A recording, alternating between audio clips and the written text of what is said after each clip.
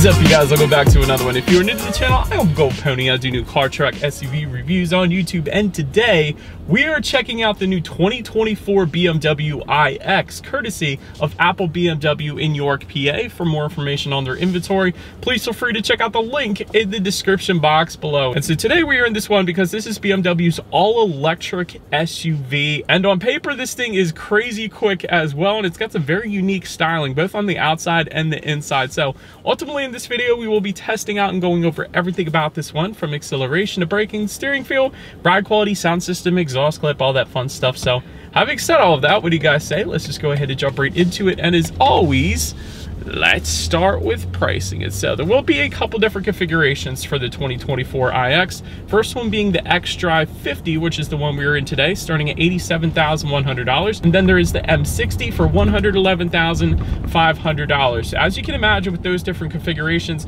there are two different power plants. So both power plants are going to be powered by dual electric motors. So let me cover the xDrive 50, the one that we have today here first. 516 horsepower, 564 pound-feet of torque, sent to all four wheels. 0 to 60 time, 4 seconds flat for this one. That's plenty quick. Top speed 124 miles per hour, in case you were interested. Range is going to come in at 307 miles. That's actually pretty darn impressive, but in terms of charging, you can go from 10% to 80% charge in as little as 35 minutes then. But so then there is that other configuration, and that one's actually also dual electric motors, but it's dual high performance electric motors for the M60. That one puts out 610 horsepower, 749 pound-feet of torque. That's nuts. Again, sent to all four wheels. 0 to 60 time for that one, 3.2 seconds. That is super car quick right there. Top speed 154 miles per hour. Range on that one slightly less at 296 miles. And for this one, let me actually give you a different statistic. You can actually get 90 miles of range in only 10 minutes of charge. So in case you're in a rush and you just need to get home, you can get 90 miles in as little as 10 minutes. So that's pretty cool. But anyways, before we do any kind of fun acceleration test here in the iX, I did want to mention to you guys the drive modes. There's a little My Modes button, and there's not a switch for it or anything, and there's not a button. You just simply press down in it, kind of like you would a smartphone, I guess you could say. But essentially that gives you modes like sport, efficient, and personal. There's also expressive and a couple others as well, but ultimately adjusting plenty of different things within the iX, including throttle response, steering sensitivity, ambient lighting colors, gauge cluster, things like that. So plenty of adjustments can be had with that one. But now that we got all of that out of the way, what do you guys say? Let's go ahead and find the straightaway. Let's put the acceleration on this thing to the test. Keep in mind, we got the 50, so 0 to 60 should approximately be 4 seconds flat, which is plenty quick. So again, let's put this thing to the test and let's see how quickly we can get the iX here up to speed. All right, from a standstill in 3, 2, 1, go! Oh my gosh! Whoa! Screw the M60, man. This 50 is plenty. Holy cow, that instant torque was ridiculous. Oh my gosh, I almost broke my neck. That was nuts. I love that. Go! Oh my gosh. Whoa. And did you guys hear that? It sounds like a freaking fighter jet. That's probably that loudest fighter jet kind of noise that I've heard in driving in electric cars. I think the Ford Mustang Mach-E had a pretty good noise to it too, but this is better. That was nuts. That acceleration, like the instant torque with electric cars, you can't beat it, man. That is insane.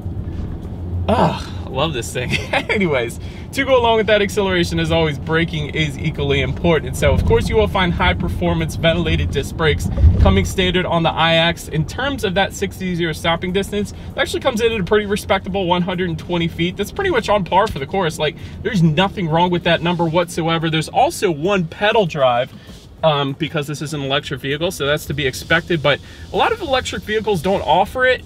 You don't have to use it that way, but it is available. So essentially when you let off the gas, it's kind of just gonna automatically bring this thing to a stop for you. I actually don't have it on right now, but I do love that it is available. That is pretty darn cool. But then touching on suspension and handling, up front you're gonna get a double wishbone type front suspension. In the back, independent 5-link rear axle, lift related dampers as well. Also, there is an adjustable air suspension that comes standard on the M60. It's optional on the xDrive 50. And rear wheel steering, something I first saw in the S-Class, I believe. That comes standard on the M60 as well, also optional on the xDrive 50, so that is pretty darn cool. In terms of ride quality, it's actually been great. I've had no issues whatsoever in my short little test drive here today. Ride quality is 100% on point, as expected in a vehicle like this. As far as steering feel goes, it's okay. It's not as heavy of a feel as like a Model Y, but it's still definitely weighted on the heavier side of things, heavier than most SUVs, like traditional SUVs, non-electric SUVs that you would traditionally test out, but not as heavy as the Model Y, I will say that. But I do love the hexagonal steering wheel though. I think that is so stinking cool.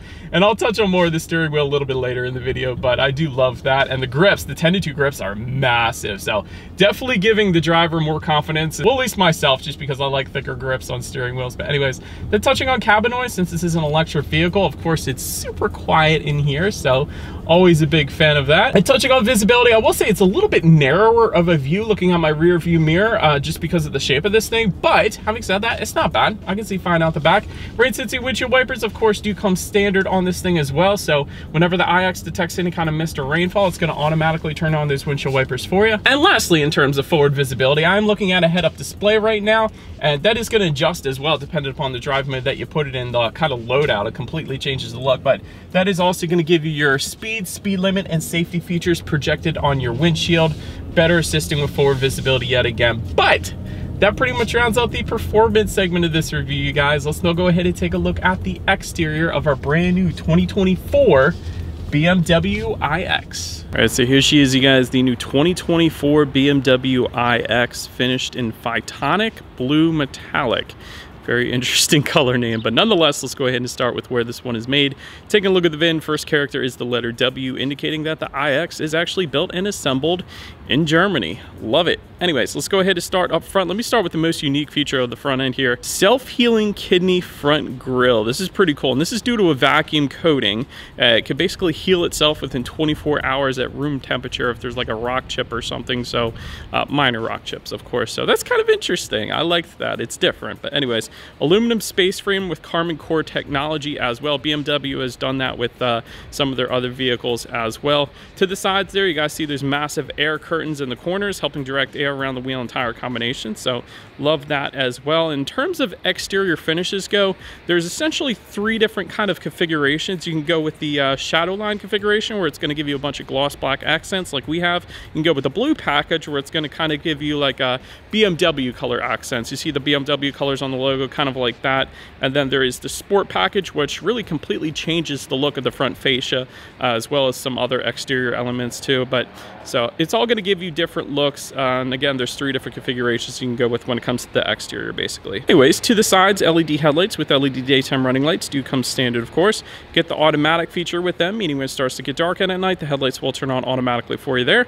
Also, automatic high beam, so when you have your high beams on at night and it senses the vehicle coming in the opposite direction, it's going to automatically dim them back to low beams. Then when that vehicle is gone, it's going to automatically bounce it back up to high beams for you there.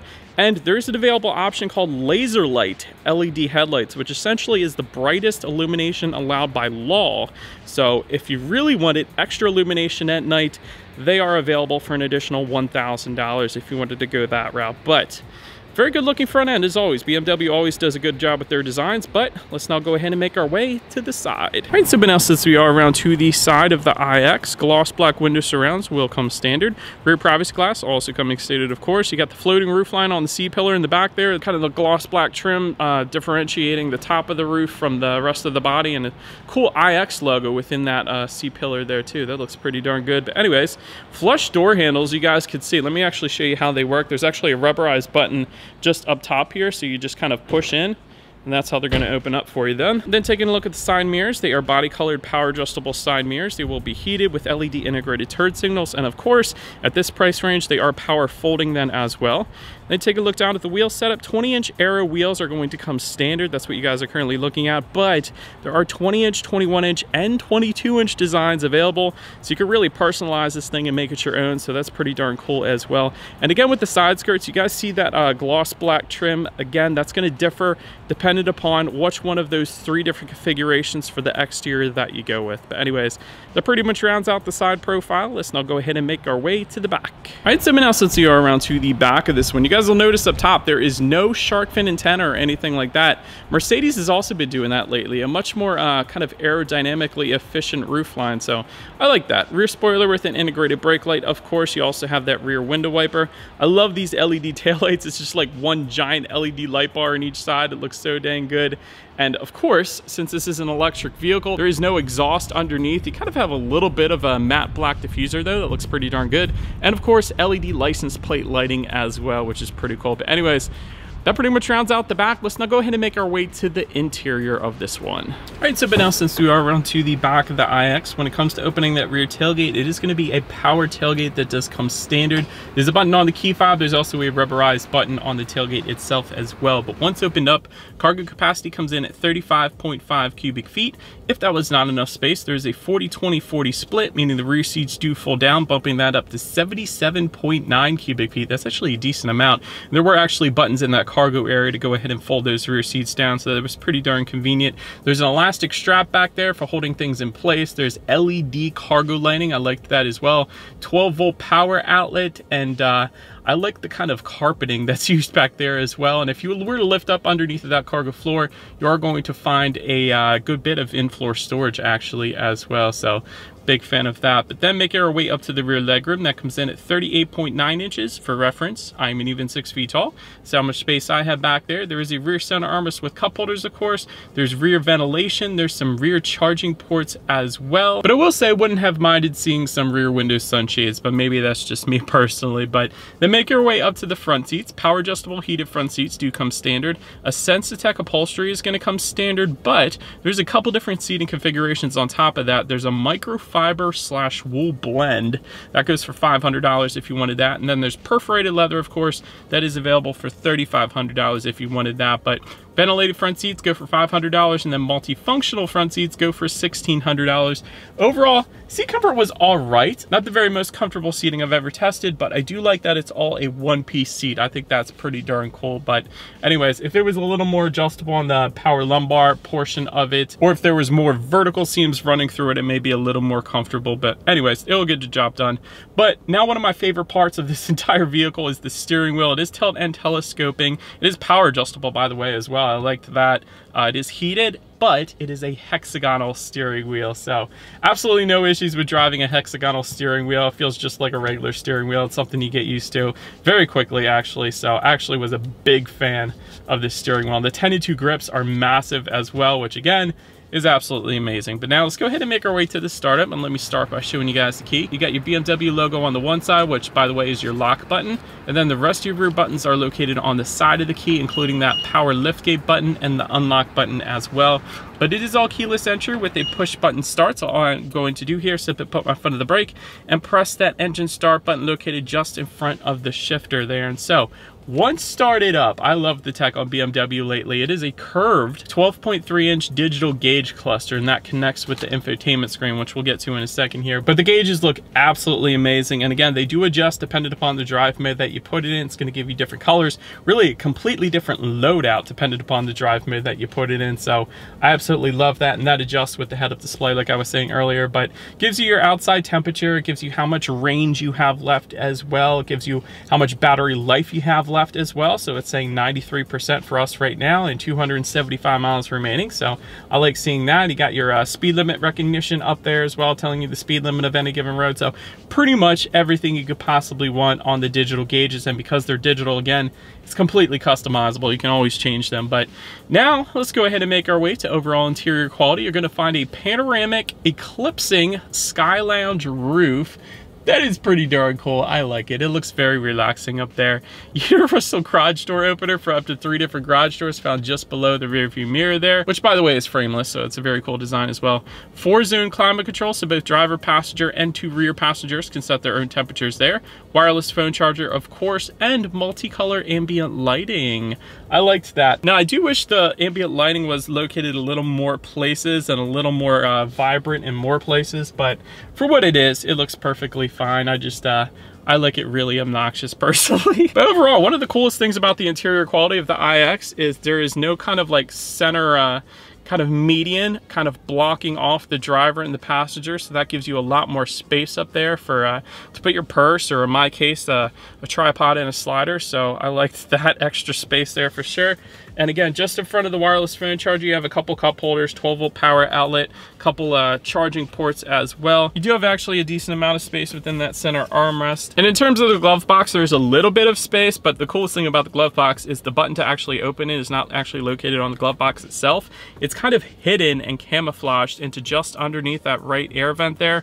So you just press that and it's gonna automatically open up for you. So that is kind of cool. I like that. But overall interior quality is perfectly fine. It definitely didn't have any issues there. But now let's go ahead and make our way to the infotainment screen. Again, it's a curved 14.9-inch color touchscreen display. It's a pretty large screen there. It's going to be voice activated, or it is touchscreen, and there is a circular dial and buttons located just to the right of the shifter as well. So plenty of different ways to control what is up there. You got Bluetooth and audio streaming, Android Auto, Apple CarPlay, of course a factory navigation system. You can adjust your ambient lighting settings up there, your climate control settings, included the heated steering wheel button as well, and of course your radio information as expected. And so when it comes to the sound systems, there are a few of them actually. 12 speakers and 205 watts is what comes standard, but there is a Harman Kardon surround sound system that we have with us here today. You can get that either with the less expensive convenience package, which I think is like $2,000 if I remember correctly, or the premium package, which I think is $3,500. I'm just guessing on those. I'm pretty sure I'm close though. But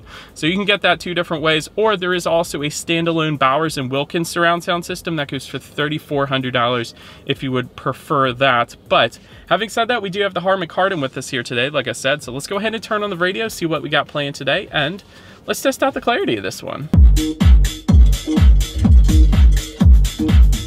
All right, couple things with this sound system. One, it's incredible. I absolutely love it. Two, there's got to be a subwoofer within this seat, and maybe that's not why they're the most comfortable seats, but I will say this, you could feel the bass coming into your back. There's got to be some kind of a speaker within this seat. That was pretty darn good. The bass is absolutely amazing. So 100% love that. Another thing I didn't mention yet is, like a lot of other BMWs actually these days, is this thing comes with gesture control, which I love. So what does that mean? Watch my finger. Essentially, if you wanted to turn up or down the radio, and there's a couple other things you could do as well, but turn it into clockwise motion to turn it up, or turn it counterclockwise to turn it down. Watch this.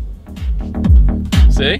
Yeah, that's pretty cool. So if you're driving or something, you just don't want to even think about it, you just go like this. All right, turn that up a little too loud there, but I love that feature. I always like to mention that. But of course, last thing I want to mention to you guys on the infotainment screen is when you do put the iX in reverse, you will find a extremely high definition rear view camera coming standard, but also that 360-degree monitor to the right, which as always is going to lead us into safety. And so without saying all the boring stuff this time, let me just say there is a ton of advanced safety that comes standard on the iX, like acoustic pedestrian protection. Since this is an electric vehicle, that means it's just going to make a noise when you're like in reverse or something, so people know that you're actually driving the vehicle and they don't get run over, they know to move. Front and rear parking sensors, frontal collision warning, a blind spot detection, lane departure warning, speed limit recognition, like I was mentioning to you guys. So there's quite a bit of advanced safety, of course. So overall, when it comes to my final thoughts of the iX, this is a crazy fast acceleration. And I know 0 to 60 in 4 seconds doesn't seem like a heck of a lot, but let me tell you guys, I've given this scenario before. I had a Ford Mustang GT. It was a little bit modified, but not really. But on paper, it did 0 to 60 in 3.9. Now, of course, that's going to be on the drag strip because all that power is being sent to the rear wheels and it's not all-wheel drive, yada, yada, yada. But on the street, because it could record your 0 to 60 time, the very fastest time I ever got was 4.7 seconds. And that's due in part because, one, it wasn't all-wheel drive, but also you don't have that instant torque of an electric vehicle. So with the iX, because it has so much torque and because it's an electric vehicle, you get all of that power from the very second you touch the gas. So it is an absolutely incredible acceleration. I always say about electric vehicles, it feels so much faster than what the numbers really say that it can do. So Drive it, you will see exactly what I mean. In my personal opinion, you don't need the M60 because this thing is ridiculously quick. Quite honestly, you don't need anything quicker than this. But anyways, one pedal drive is great as well. It's always nice being able to save on the brakes and the brake pads because you have an electric vehicle. So always a big fan of that. The interior design is absolutely amazing on this thing. I love the hexagonal steering wheel specifically. The tech is great as well. The sound system is great. So everything on the interior, the ambient lighting, I just absolutely love it. Also a very nice range on this as well. So over 300 miles right now for electric vehicles, that's really where it's at. If you can get over 300 miles within a range, you're good. Absolutely no issues there. As far as the room for improvement goes, really the only thing I can think of is that I can't afford it because it's kind of expensive, but honestly, it's kind of on par for the course because if this is comparing to the Tesla Model X, I believe that starts right around $98,000. So this is actually a little less than that. So I don't know. I think it's priced perfectly fine, honestly, but let me know what you guys think of the iX in the comments section below. And that is about it for this one, you guys. Thank you so much for watching. Feel free to follow me on social media if you want to see what's coming next on the channel before it gets to YouTube. Be sure to hit the subscribe and the bell notification button if you're into new car reviews, because that is what we do here on this channel after all. Do appreciate you guys watching more than you know. I will see you guys all in the next video. Stay gold.